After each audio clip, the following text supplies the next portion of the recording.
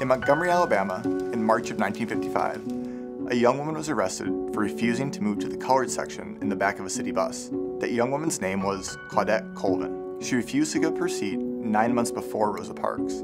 Colvin was only 15 years old when she was arrested.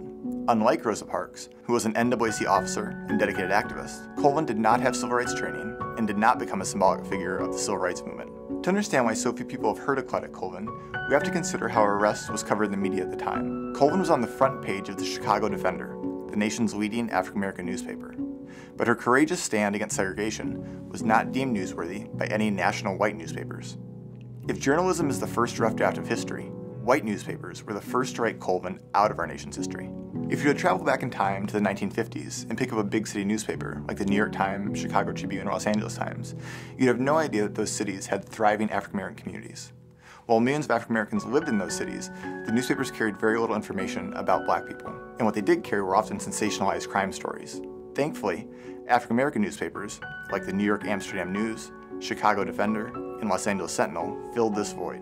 Unlike mainstream white newspapers, African-American newspapers were dedicated to recording and sharing stories about the everyday joys, struggles, and complexities of black lives. The black press was a fighting press, and reporters and editors understood that they had to take a side on certain issues, such as civil rights. The legacy of black newspapers lives on through the work of black journalists, organizers, and activists on social media platforms like Twitter and Facebook.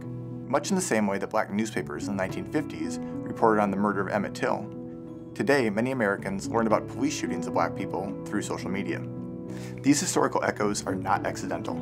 Black lives mattered every day in papers like the Chicago Defender and the Pittsburgh Courier. And when African-American newspapers advocated for the humanity of black people, they also made it clear that white newspapers were not politically neutral. Media has always had the power to reveal or conceal different people, events, or histories. Like the story of Claudette Colvin, the stories that live in the archives of black newspapers can help us reckon more honestly with our nation's history. The history of the fighting press is important today because there's still so many things worth fighting for.